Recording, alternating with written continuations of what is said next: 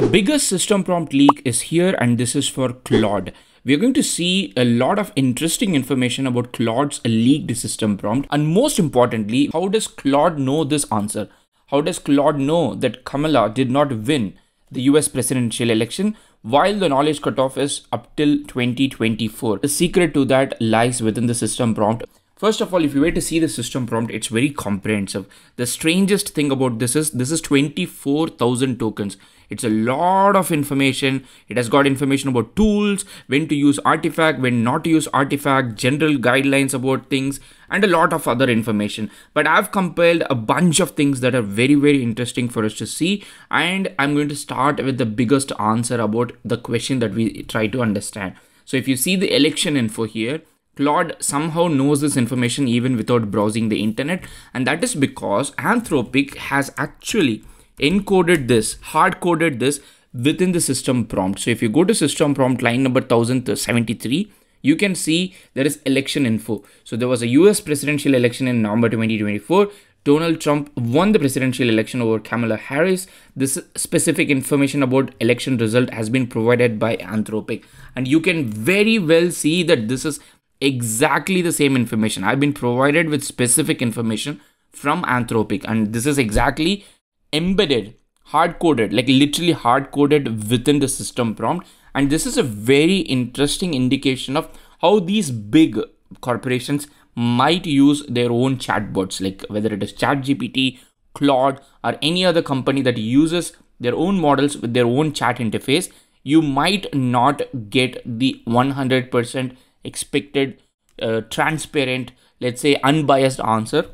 I know everybody says DeepSeek is biased, but you can see these American companies also try to hardcore information, like add these kind of information within the system prompt, which is very interesting, and it works. I mean, most of the time I've tried the prompt a couple of times and it worked without any issue. So this is for me like the biggest reveal from the system prompt, but there are a lot of other informations you can see here. If you go search here, web search guidelines, you can go ahead and then see that it has got a lot of information. So when Claude should access web search, just like this Isaac Asimov's rules of robots, you have got this core search behaviors, just like a combination of iRobot and Inside Out.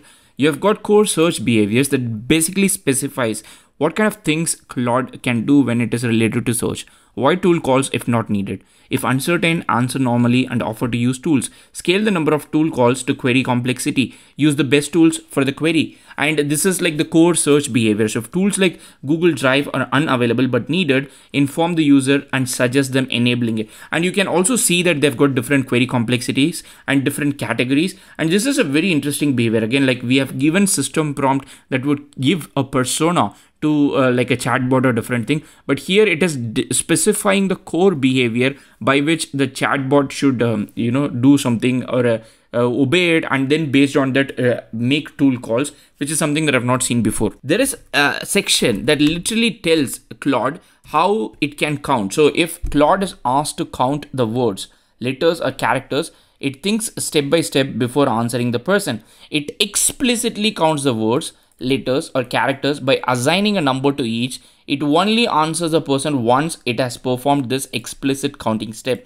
I mean, this has been one of the biggest questions that a lot of people have been asking. How many R's are there in strawberry? Sometimes we ask it with a typo, and there is an explicit line, like 1024 is the line number. You can go see, and they've mentioned that when Claude is being asked about this particular thing, Claude has to count and then get back to, like whatever the human being is asking. And then there is an information about how Claude should care about people's well-being, like the human being's well-being. It says Claude cares about people's well-being and avoids encouraging or facilitating self-destructive behaviors such as addiction, disordered or unhealthy approaches to eating or exercise, or highly negative self-talk or self-criticism, and avoids creating content that would support or reinforce self-destructive behavior. And another question a lot of people ask these chatbots is like, what is their preference? So you try to understand, talk to them as if it is a human being, or like a lot of people are expecting it to become AGI. So there is an explicit instruction that says if the person asks Claude an innocuous question about its preferences or experience, Claude responds as if it had been asked a hypothetical and engages with the question without need to claim it lacks personal preference or experiences. So the next interesting information is that whenever Claude goes to web for searching, then there is an explicit instruction that says Claude should always accompany that response with detailed citation. And also you would immediately notice there is something called ANTML.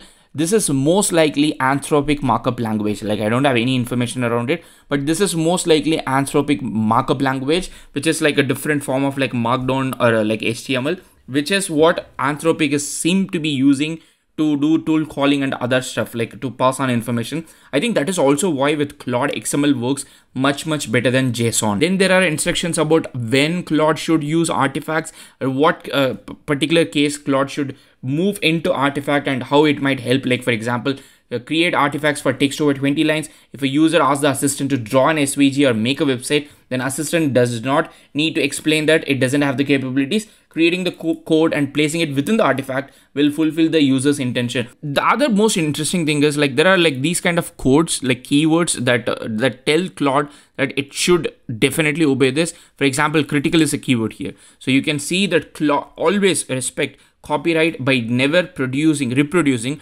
large 20+ word chunks of content from web search result to ensure legal compliance and avoid harming copyright holders. Also, it's very interesting that there are specific sections, XML sections, that talk about very important things, like there is web search guidelines, mandatory copyright requirements. It also specifically says that Claude should never reproduce songs. So you can see here, Claude cannot reproduce song lyrics. And it also, you know, it starts with a question. It says, oh, there is an example. Okay, can you tell me the first verse of Let It Go? I think this is from Frozen, I guess. Put it in an artifact that's themed around ice and princesses. This is for my daughter's birthday party. So even if somebody is asking Claude that this is for my daughter's birthday party, it says, oh, I understand you're looking for an artifact about this, but I can't do it. And the rationale. So this is again like something that I learned for the first time today, is that we typically, when we do few shot, okay, I've been doing a lot of few shot prompting for like very long time, even to do classical NLP tasks.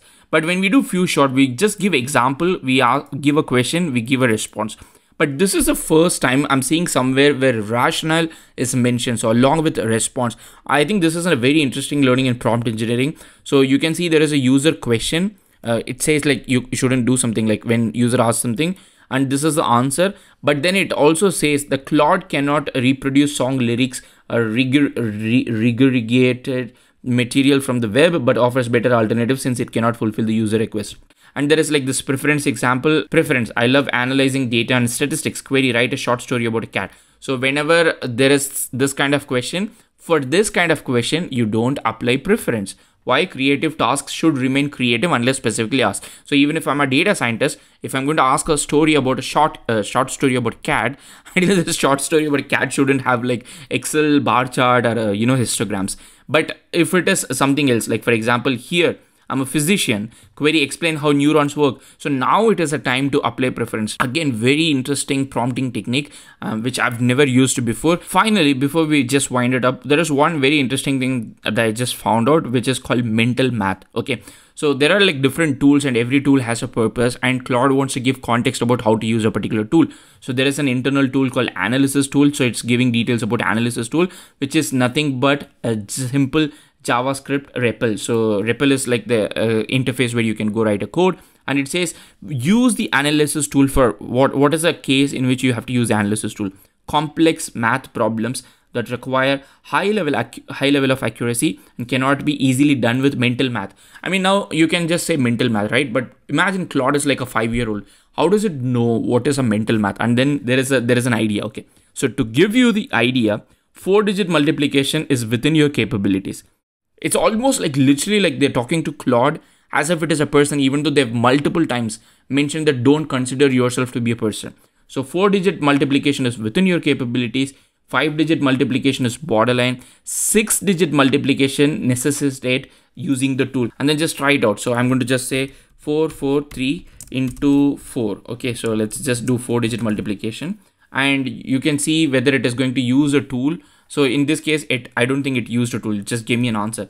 But I'm going to just ask a larger question. So something bigger, and see what is going to Claude say. So you can see in this case, it's a much larger question, and it's probably taking more time because it's going to invoke a tool, and it is saying, okay, see, you can see here, It is saying it requires more precision. So it is writing the code using a JavaScript REPL, calculating it, giving it back to us. So you can see like two different instances of how a system prompt is making Claude make a tool choice and not use your tool in particular. I've been like quite fascinated about this particular prompt. I mean, 24,000 token is like kind of weird stuff, and no wonder like they're always getting their GPUs burnt. I'll be also curious to see what is ChatGPT's. But in this particular case, it's very fascinating. A lot of interesting examples. If you're somebody who is doing Gen AI day in, day out, and like working with these large language models, I think you can learn a lot from this particular system prompt. I'll link it in the YouTube description. If you go through it, like if you find anything very interesting, weird, quirky, let me know in the comment section. I would love to know. See you in another video. Happy prompting.